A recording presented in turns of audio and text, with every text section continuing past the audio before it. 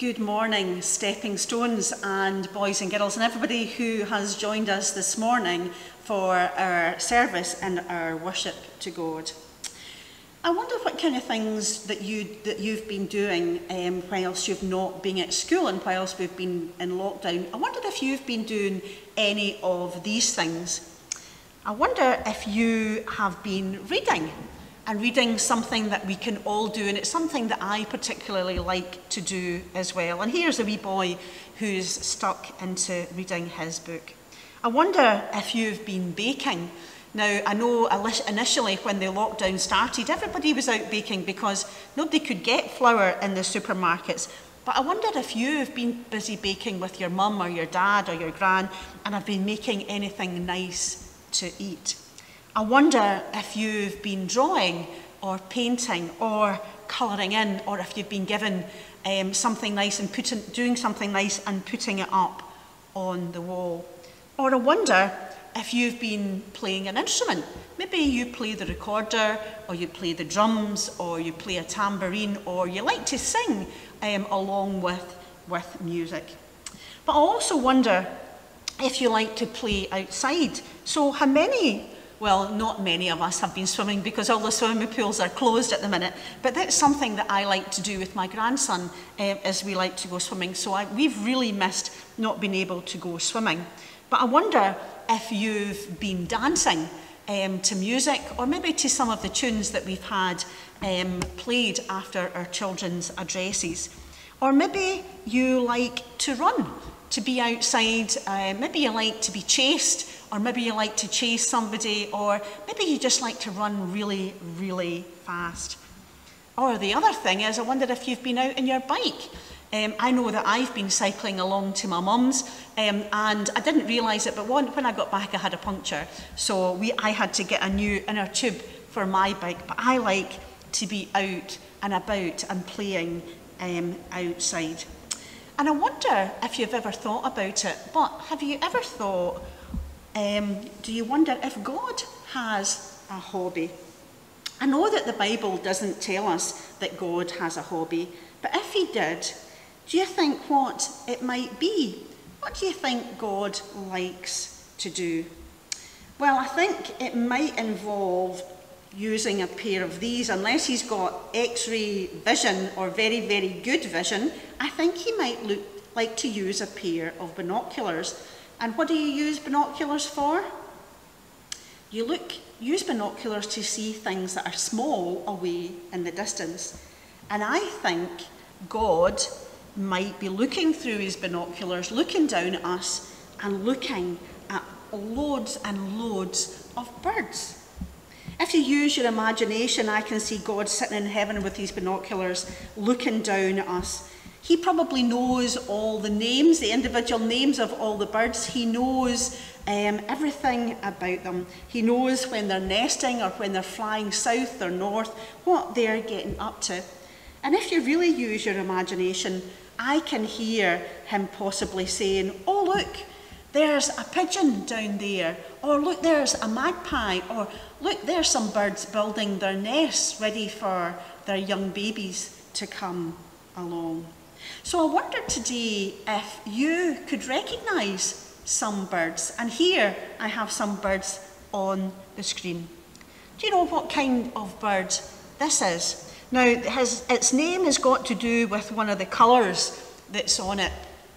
And this bird is very common, comes and eats the fat balls from my garden, and it's a blue tit. And what about this next one? Well, this next one is very, very hard to see. This is a difficult one. But this one lives in the trees, and it makes a noise like this. It likes to use its bill and bang on the trees, and it's called a woodpecker. And yes, we do get them in this country. The next one, this one actually one of them managed to get into the church. We did manage to get it out, and there was a family of them moved into the eaves in our hall.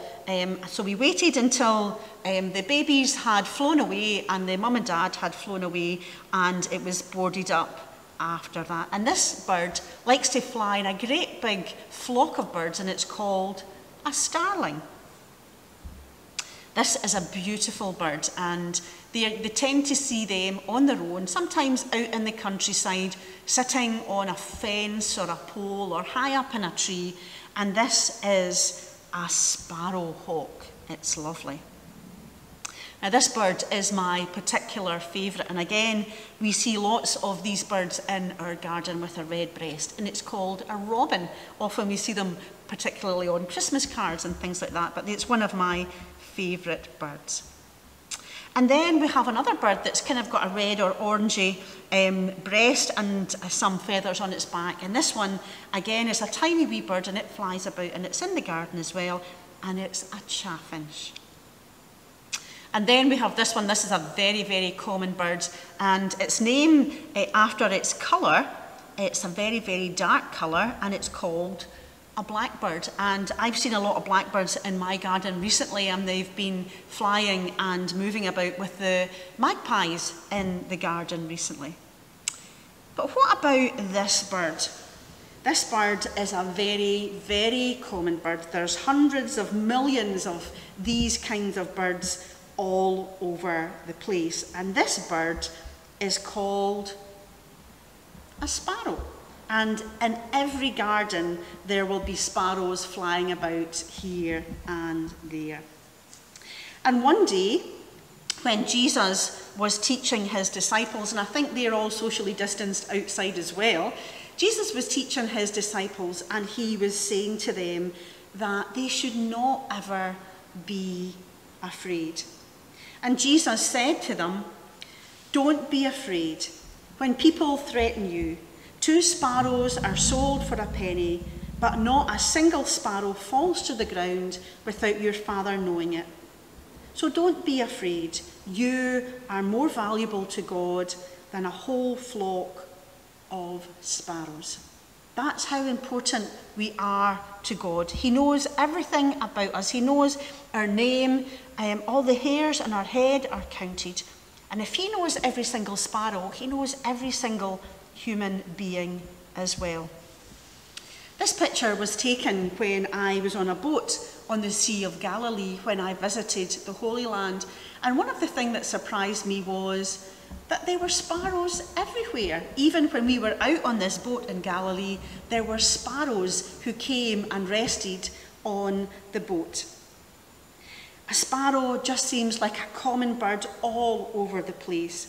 And it's been said that God must have loved the common people because he made so many of them. I don't think that God sees us as common or ordinary. If he did, he would not love us in such an uncommon and an extraordinary way. The Bible says, "Give all your worries and cares to God, for he cares about you." We are more precious to him than a whole flock of sparrows, and we know how much he loves the sparrows. Let's pray now, and I'd ask you to repeat the words after me. Dear God, we know that we are precious in your sight. Thank you for loving us with such an uncommon and extraordinary love. And hear us as we say together the words that Jesus taught us. Our Father, who art in heaven, hallowed be thy name. Thy kingdom come, thy will be done on earth as it is in heaven. Give us this day our daily bread, and forgive us our debts as we forgive our debtors. And lead us not into temptation, but deliver us from evil. For thine is the kingdom, and the power, and the glory forever. Amen. So I hope when you're looking out the window or you're out playing in the garden, if you see a sparrow, then think and remember how much God loves each and every single sparrow. And if he loves each and every single sparrow, how much more does he love me and you? Bye, and I'll see you next week. Take care.